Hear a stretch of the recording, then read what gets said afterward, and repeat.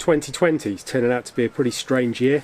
It's our 10th year here at the centre, and we would have been celebrating that at the end of the summer. We may still, we really hope to, but I guess we'll have to see how we go. The wet winter turned into an even wetter February, and somewhere in the middle of March somebody switched the taps off, and it's been dry for the best part of a fortnight now.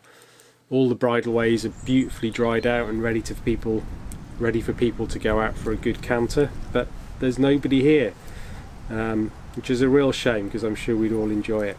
We've kept the bare bones of the staff on just to keep the place ticking over.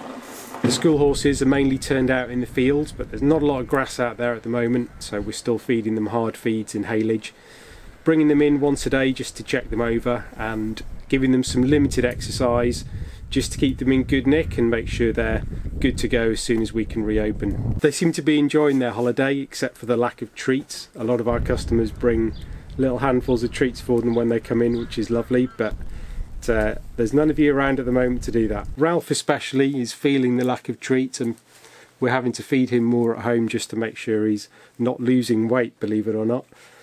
But for now we're all trying to keep sane and healthy, and we're feeling very lucky to be able to come down to the centre and escape our homes for a bit.